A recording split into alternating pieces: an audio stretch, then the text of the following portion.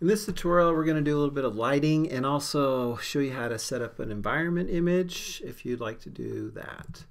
So I'm going to just jump back into this project, and kind of the area where I'm going to be working on is this guy right here, the world properties. So, and I actually already kind of changed something. So if you want to make it kind of more of a darker scene, then you just change that color to kind of a black on there.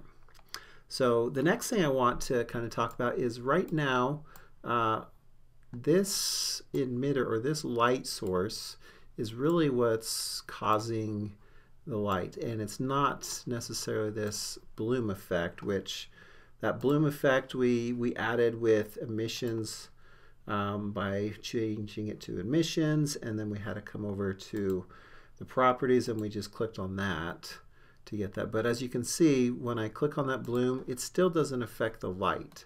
And really the only thing that's affecting that light source is this spotlight that I have. And I kind of want to have it more be directed from the sun and not from this light that I have. So to play with that and to manipulate that, what I'm going to do is I'm going to take this and stick it right in the middle of the sun. So I'm going to throw it down in there, and as soon as I do that, you'll notice there goes all the light. So those planets that have some light on them, they disappear completely. And the reason for that is now this light source is being blocked by this object. So now I've got a new problem. So to fix that, what I'm going to do is I'm going to go ahead and click on this sun here, and I need to go into the textures of that sun. And if I go down to settings down here and then go to shadow mode, I need to just take that off. So click none, and now I'll start to see that light source show up. It's not doing a whole lot, and I'm getting kind of this eclipse or the shadow from the Earth now over on Jupiter. So that's something that if I move those around, I can play with it. But I'm also going to intensify that light source. So if I press Z and go into wireframe mode and just click on that light source, so it's a little bit easier to select it. And then once I do that, I'm going to go back out into render mode and click on the light source, and right here is my power. So maybe if I bump that up maybe another 1,000 and see what that does. And you're just going to kind of play with that until you get the result that you're looking for. So I'm going to kind of stick with it there, and later on I might offset some of these planets and do some other things. But that's how you're going to get that to work. The other thing I want to play with a little bit is maybe the background.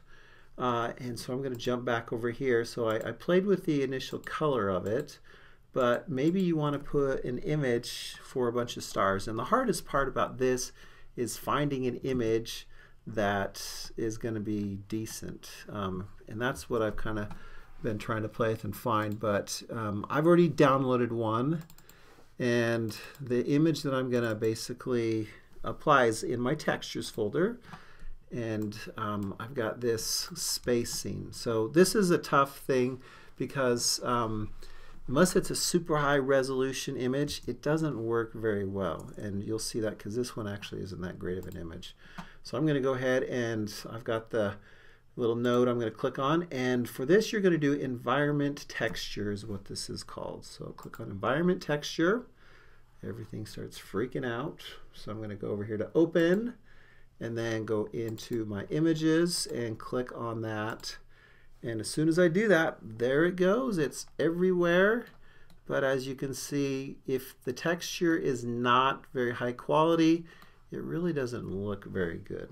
So that's the biggest challenge, is finding an image that that you want to use that still looks decent.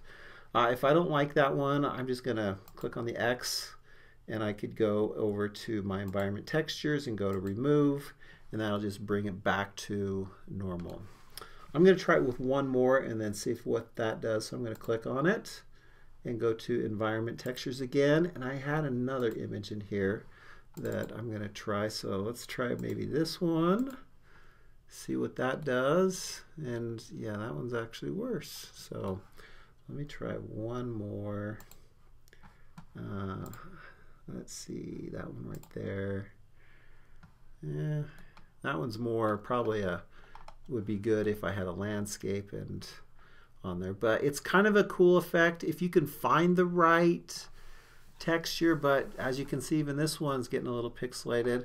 So if you're not satisfied with the one that you find, then I would just end up taking it back off and removing it and just stick with the dark, and you can maybe put some stars in some other way.